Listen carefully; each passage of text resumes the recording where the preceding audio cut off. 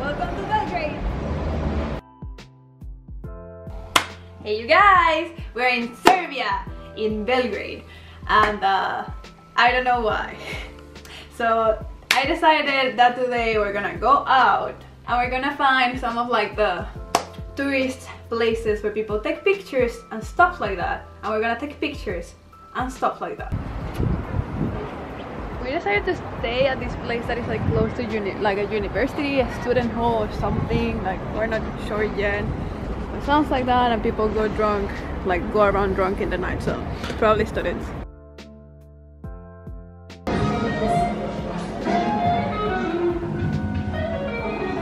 this is supposed to be Serbian. No, not supposed. This is Serbian salad, and that's like roast lamb, and this is roast veal. And I have to say it took actually like a few seconds. 4 minutes. Yeah. For us to get it off, which is great. Alright, how was that meal? Meaty. It was meaty? Yeah. Did you enjoy all the meat? I enjoyed all the meat.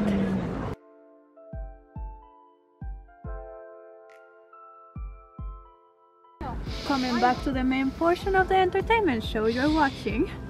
This statue, that is like the most famous statue of Belgrade, and I feel so bad because I don't know the name of it.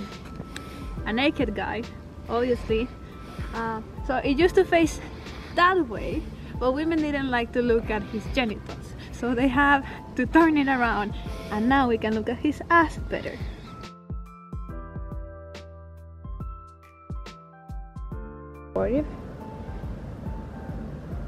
Pose. So I finally got something to eat, and I'm gonna show you guys. Andrew.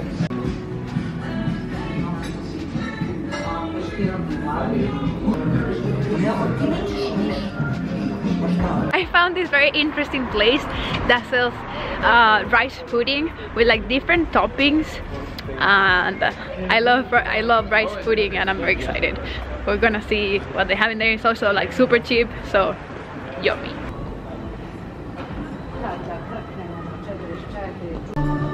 Cool. They have all of these flavors. This all looks so good.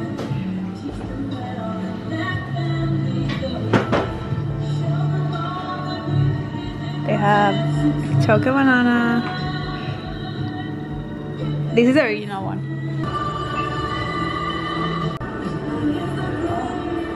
So I ended up choosing this vegan one that has like chia seeds and chocolate, and it looks so good.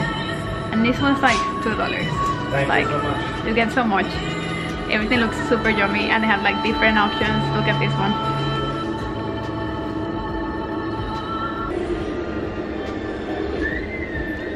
I've eaten so much on this video.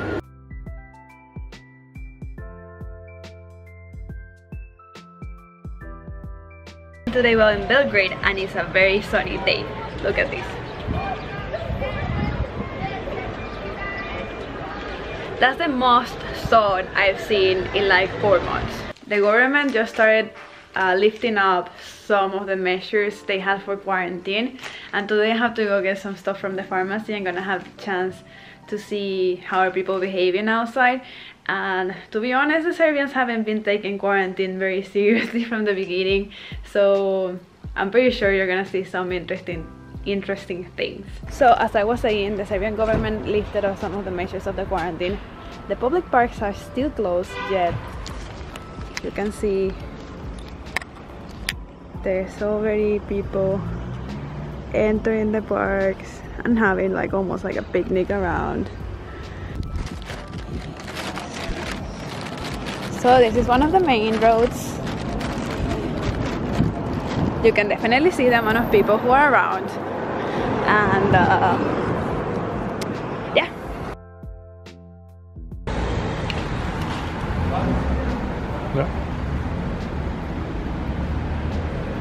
This is April the 28th in Belgrade, Serbia, and this is the 4th day since they started lifting up some of the measures for quarantine.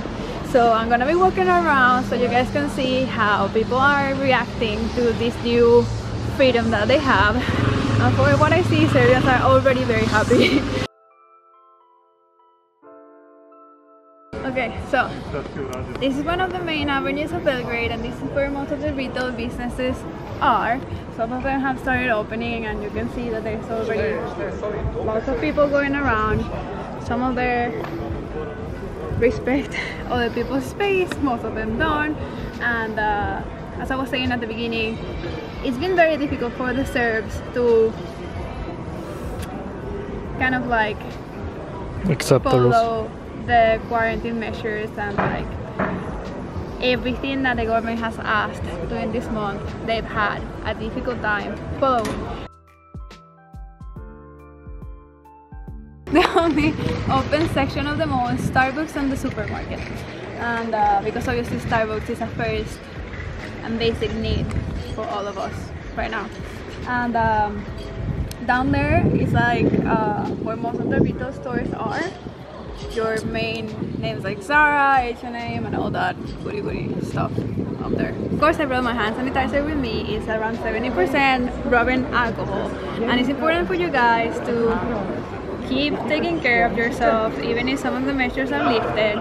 Keep the distance between you and other people, and of course, wash your hands. One of the reasons why the government is doing this is because they want people to become immune together as a group, so to develop group immunity, and that also requires people to be outside. Even if it's scary, it's necessary. Well, you guys, I hope you enjoyed the video. Thank you for watching. Don't forget to subscribe. Thanks for everything. Love you.